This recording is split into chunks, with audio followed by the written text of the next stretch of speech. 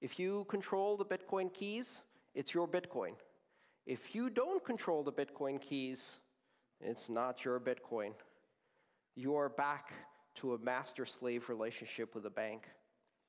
Bitcoin represents a fundamental transformation of money, an invention that changes the oldest technology we have in civilization, that changes it radically and disruptively by changing the fundamental architecture into one where every participant is equal, where a transaction has no state or context other than obeying the consensus rules of the network that no one controls, where your money is yours, and you control it absolutely through the application of digital signatures. And no one can censor it, no one can seize it, no one can freeze it.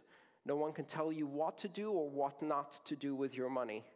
It is a system of money that is simultaneously absolutely transnational and borderless. And we've never had a system of money like that.